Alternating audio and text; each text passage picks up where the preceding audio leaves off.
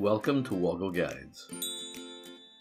In this guide, I'll explain how you can quickly organize and group apps together on your Android phone. Let's get straight into it. I'm on my phone and looking at a page view of my apps.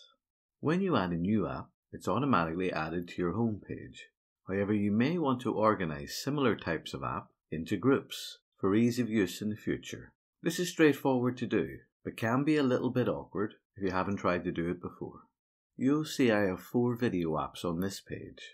In order to group them together, I need to select and move one at a time. To select an app, I need to tap it and hold it. This means I'll touch the screen, but instead of lifting my finger, I'll leave it on the screen for a couple of seconds. You'll know you've selected an app successfully when additional options appear on screen as shown. I'm going to ignore those options, however, but I am going to move my finger slightly. You'll see the app now moves with my finger. To group the Disney app with the Netflix app, all I now need to do is move it over the Netflix app. You'll see a small border now appears around the Netflix app to indicate that I'm grouping this app with it. Once I see that border appear, if I now lift my finger, the Netflix and Disney apps are grouped together. Your phone is also automatically given that app group a name, TV. I'll show you how to change that later. So now I'm going to do exactly the same with the Paramount and Amazon Prime apps. I'll select one of the apps I want to group and move it over the other to choose it. And finally, I'll lift my finger from the screen to confirm that. Now, one limitation when grouping apps is that you can't add groups of apps together. You'll see if I try to add my 2 new app groups together, my Android phone won't let me. This goes back to what I was saying at the start of this guide. If you want to group any apps together, you must move them one at a time.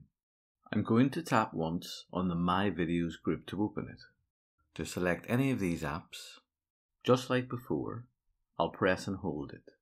When a number of additional options appear, I'll then move it outside the box.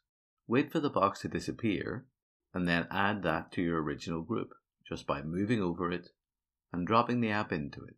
You'll notice this time, as there are more than 2 apps in the group, the app group pops up to allow you to drop it anywhere you want within the group. I'll just tap on the phone screen outside that box just to close it. As our remaining app is no longer in a group, it's now just shown as a single app. To finally add this to the group, as before, we just need to drag and drop that into the app group. I promised I'd show you how to change the name of the group. This is quick to do. I'll tap on the group once to open it. Once open, all I need to do is tap on the group name shown. That will then be selected, and I can overtype the existing name with my preferred name for the group. And finally, I can press the return key to confirm that. Your new app group name has then been updated. I hope you found this Woggle guide useful and learned something new. If you have, please do consider giving this video a like or subscribe for free so that you can find out when new guides are available. Thanks for watching, and do look after yourself until next time.